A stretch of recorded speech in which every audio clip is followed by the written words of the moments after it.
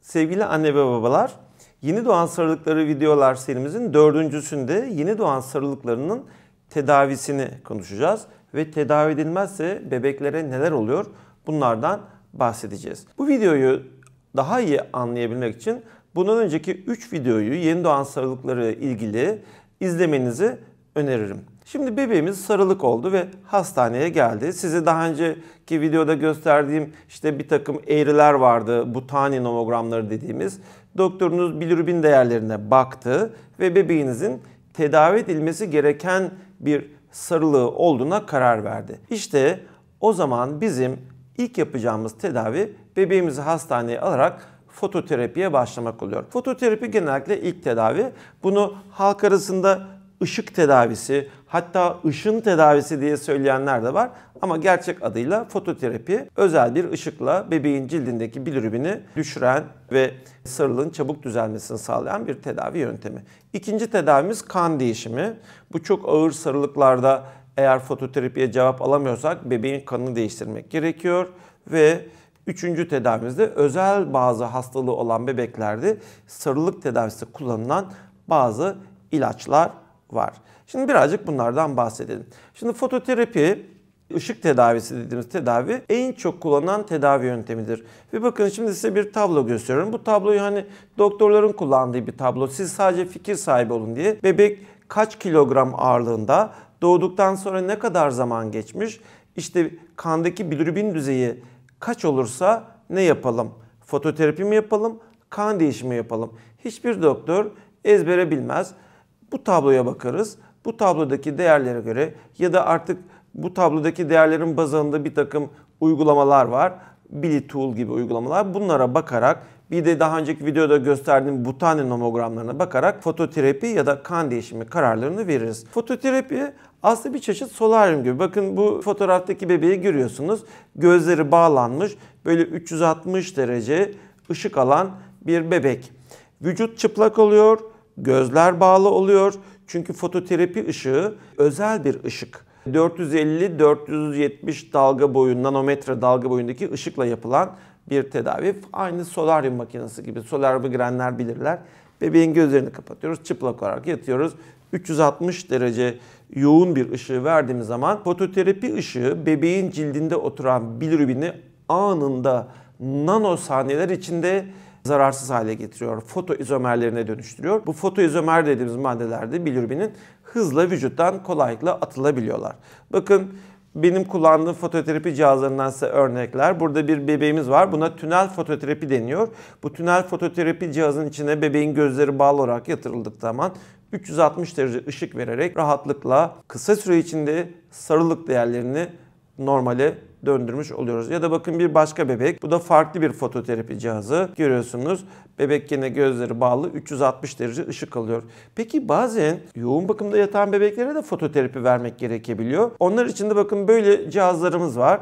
Yine bir yoğun bakım bebeğinin üzerindeki mavi renkte ışık veren, bu da LED fototerapi denen, hani teknoloji geliştikçe bize çok değişik fototerapi yapma imkanı veren cihazlar artık elimizde.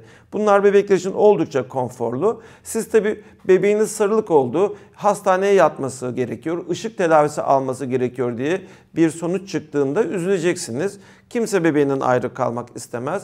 Biz de sizleri bebeğinizden ayırmak istemiyoruz. Ama eğer fototerapi gerekirse bir gece, bazen 2 gece duruma göre ama olabildiğince kısa süre bebeğiniz bizim misafirimiz olup fototerapiyi alıyor. Bazen de bebeğin durumuna göre anne ve babanın yanındaki odada, yani anne ile babayla beraber ayırmadan da fototerapi verdiğimiz bebeklerde olabiliyor. Şimdi fototerapi evet kolay bir yöntem. Teknoloji yardımıyla yapıyoruz ama bazen de gerçekten çok ciddi şekilde ağır sarılığı olan bebekler var. Beynin hasar görmemesi için bu bebeklere kan değişimi yapmak da gerekebiliyor. Peki kan değişimi için ne yapıyoruz? Şimdi ben size birkaç tane bakın kan değişimi için dikkat ettiğimiz kuralı söyleyeceğim. Mesela Anne karnında kan uyuşmazlığı var. Kan uyuşmazlıklarını 3. videoda görmüştük biliyorsunuz. Bebek doğduğu zaman kanındaki hemoglobin oranı çok düşükse, yani bebek çok anemiyle doğduysa ya da doğumdan sonraki ilk saatler içinde hızla koyulaşan bir sarılığı var. Bununla beraber kan uyuşmazlığı var. Bu bebeğin beyni zarar görebilir. Hızlı bir şekilde kan değişimi yapmamız gerekebilir. Ya da bebek doğduğu an göbek kordonundaki kanda bilirubin olmaması lazım. Onu anne temizliyor.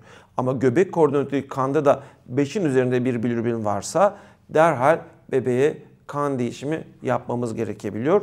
Ya da bebekte hidrops dediğimiz anne karnında kan uyuşmazlığından etkilenen bebeklerin her yeri şişer.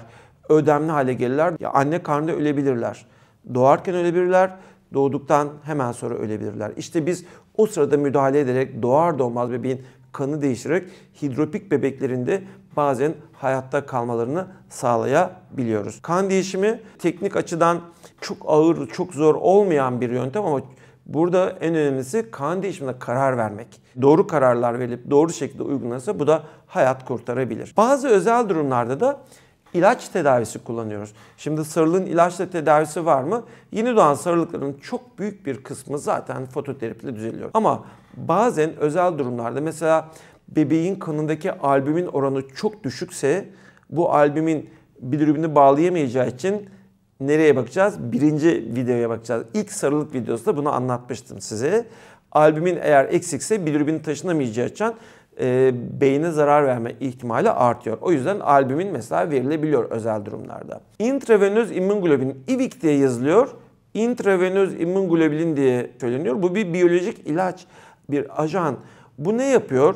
Kan uyuşmazlıkları videosunda 3. videoda gördüğünüz KUMS testinden bahsetmiştim size. Bir bebekte KUMS testi varsa annesinden bebeğe gelen antikorlar bebeğin al yuvarlığını parçalıyorlar demektir. Bunu konuşmuştuk. Ders çalışırken öğretmiştim size. İşte eğer ciddi bir sarılığı olan bebeğin kanında anneden gelen antikorlar varsa, yani bebeğin direkt KUMS testi pozitifse biz bebeğe İVIK veriyoruz. Bizim bebeğe verdiğimiz İVIK anneden gelen antikorları derhal bloke ediyor. Bebeğin al yuvarlarının parçalamasını engelliyor ve bilirubin açığa çıkmıyor. Bebekte de anemi gelişmiyor. Hayat kurtaran bir ilaçtır. İntravenöz immunoglobulin. Ama doğru karar vermek lazım. Karar doğru verip ilacı da doğru şekilde uygularsanız bebeğin hayatını kurtarabilir.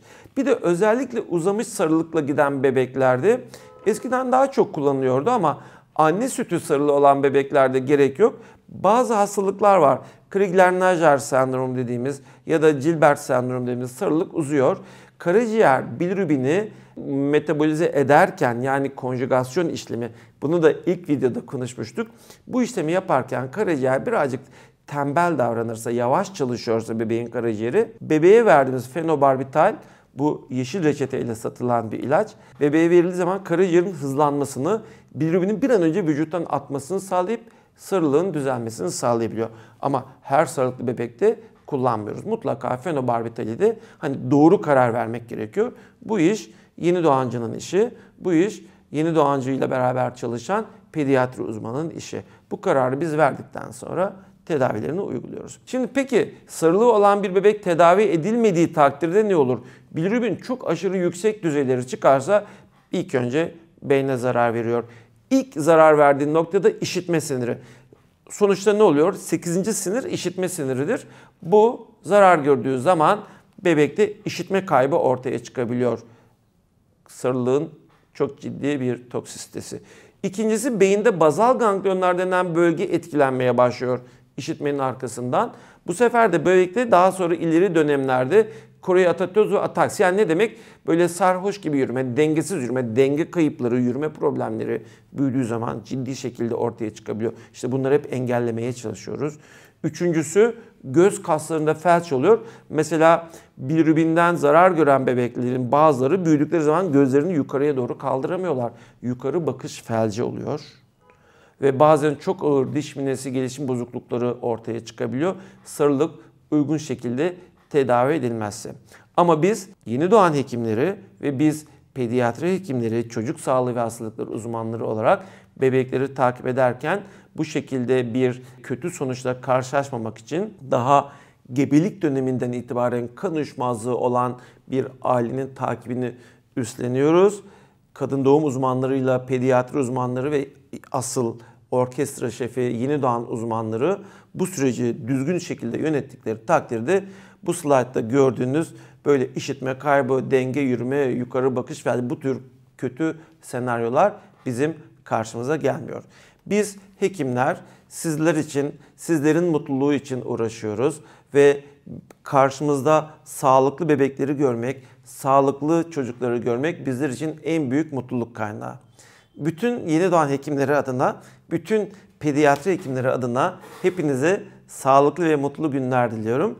Unutmayın, ders çalışacağız, konuları bileceğiz. Bilmek rahatlatır. Bilmek endişeleri ve üzüntüleri en aza indirir. Hepinize sağlıklı ve mutlu günler diliyorum.